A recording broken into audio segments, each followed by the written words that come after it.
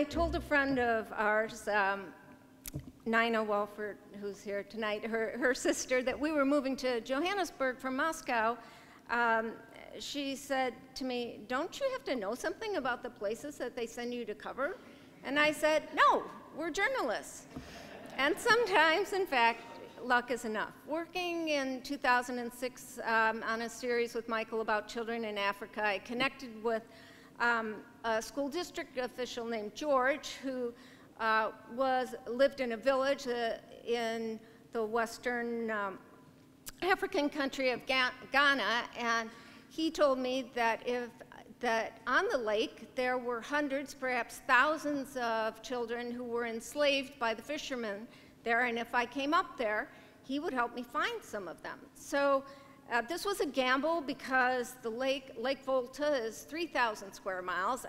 His village was very far from the capital of Ghana, and I wasn't sure if I got there I could find the children if they indeed existed. But sure, he sounded very convincing, so I went, and sure enough, at 4:30 in the morning, from my rented boat, I could see many small wooden fishing boats, and in the middle of the boats, I could see small children who were bailing water and hauling nets. And George told me that when the nets became entangled, the children would have to dive down to the bottom of the lake, disentangle them, and that some of them drowned. So somehow we managed to convince one of these fishermen, Mr. Tacky, to let us watch his operation for a couple of days. His crew of little children worked 7 days a week, 14 hours a day. They ate twice a day. They had very few clothes. Some of them didn't even have pants. The rest, what constituted rest, was mending the nets. And sometimes they were beaten. Mr. Tacky explained that he had to beat them sometimes because they were troublesome, and that he himself had been beaten when he was learning the profession as a young child. He agreed to let us go out with the youngest charge, Mark, who was 6. You can show. Mark weighed about 30 pounds. He couldn't swim. And he was too terrified to say very much, but he whispered to me that he did not like Mr. Tacky. Here's a photo of Mark in the boat working with Mr. Tacky behind him. There's a backstory to this photo. The night before, the photographer and I had a very heated debate about how we could get the photo of Mark, who was clearly going to be the centerpiece of the story, and yet protect him. And the photographer was very much against a life jacket. He said the life jacket would wreck the photo, it would distort the truth. We were not actors in the situation, we were observers. And I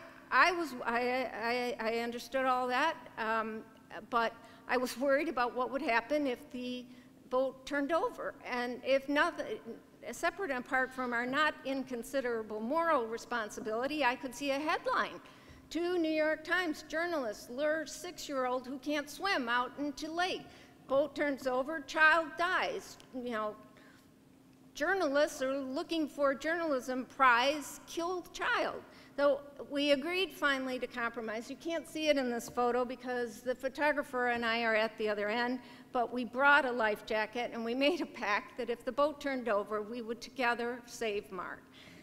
I drove for 2 days. I found Mark's aunt in his home village. She explained that his parents had sold 5 of their children because they didn't have enough money to eat. I found another woman who'd sold a child to Mr. Tacky. She said in 4 years she'd gotten $66, and that was all she had to live on. When the story ran, the boat photo was at the top of the front page, and Oprah sent one of her own reporters to retrace my steps. And I remember that in that hour-long show, the reporter said, "And at the end of this isolated road, I've discovered the shocking truth." This is sort of standard for journalism, but my kids were a little shocked by that. She discovered the shocking truth? She did? Anyway, an American charity also got involved. They managed to rescue about 20 of the children. Essentially, they bought their freedom. They got them to a good orphanage. Here's a recent photo of Mark. He's now 15. He's in high school.